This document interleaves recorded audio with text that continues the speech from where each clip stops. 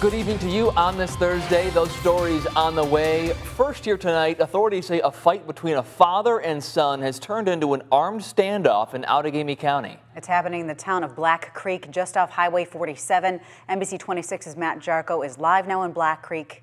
Matt, what can you tell us?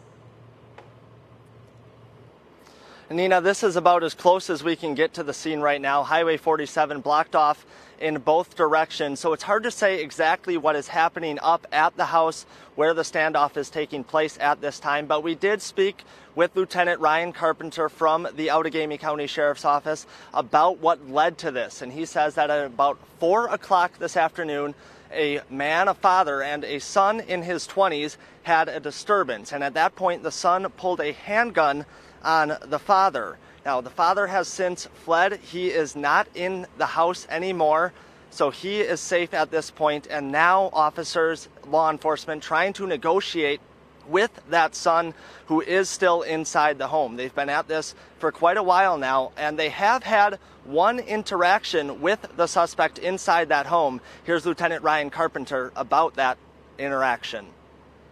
The son briefly came out of the house and threatened officers at that time, and then returned into the house.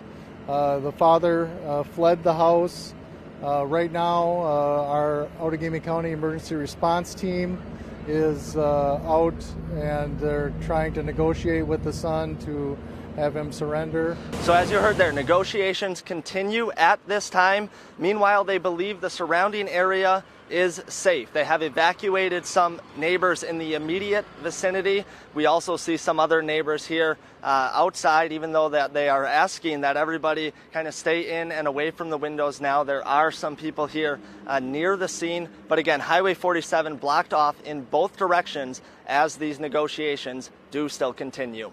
Reporting in Black Creek, Matt Jarko, NBC 26. So the situation